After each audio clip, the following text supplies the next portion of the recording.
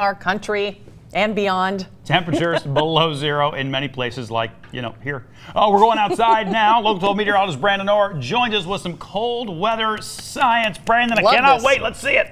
I know, it failed in the 6 o'clock, which we knew because this is a difficult experiment that we're doing that you can do with your kids at home, but it takes trial and error. So you do it once, if it fails, you adjust a little bit until you get it just right. So we'll see if it works this time.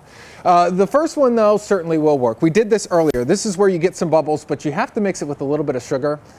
Be pretty generous when you put it in there too. It just helps it stay together a little bit longer.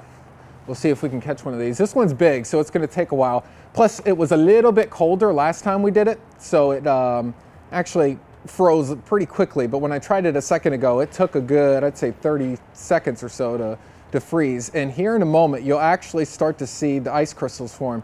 I'm starting to see it right now. I don't know if you can, how well you can, there you go. Yeah, you can see it over there on the TV. It's really cool because you can see the structure of the crystals starting to develop, and once this bubble actually falls to the ground, it'll kind of shatter a little bit. You see that? It's really cool. The kids will love it too. It's something very different from what they've seen. This is one that I froze earlier. It's actually pretty frozen. It just kind of falls apart.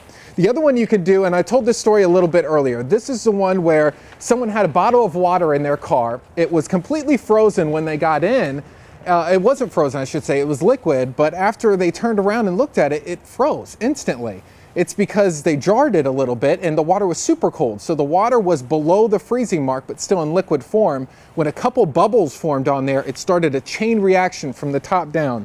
Now I have some ice and I put some salt in here just so the temperature within this bucket surely will get to -8 degrees. We have it outside, but in this courtyard, I suspect it's a little bit warmer.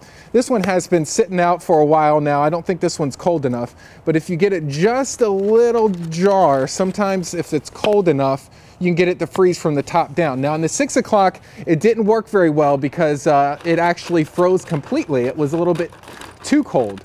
Let's see if I can get this one to do it here. Doesn't seem like it's working quite well. Let me try these, but while I'm getting these out, check out the video of when I tried it indoors, because you can do this one indoors if you don't want to sit outside. This is in my home. You see how it froze there at the top?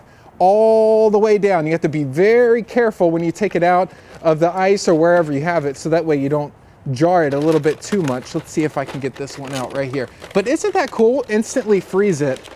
Let's see if this one has been out here a little bit long enough.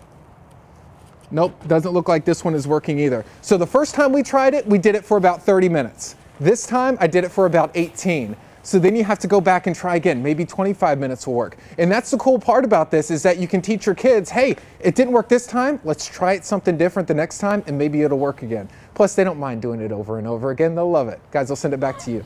I love it. And the video really is fascinating to watch. Now I have one question though. How much sugar did you put in the bubbles to make them look like that? In the bubbles, not too much, maybe about a tablespoon or so. Okay. But in here, if you want to mix it with ice, if you're doing it indoors, be a little generous with the salt. You'll definitely need it to get that temperature cold enough. Okay. That was fun. Thanks, Brandon. Good stuff, Brandon. It's 9:45. We'll be right back.